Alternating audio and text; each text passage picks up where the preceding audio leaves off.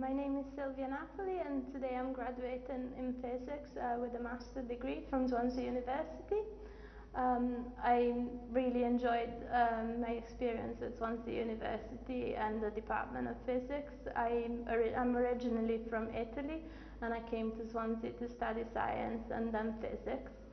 And I really enjoyed my time in university. It was a really welcoming department where I spent a lot of time enjoying the teachings of my lecturers, and I thought the teaching was first class, and it was really nice to be able to interact with them a lot because it's a very nice department and all the people are very welcoming.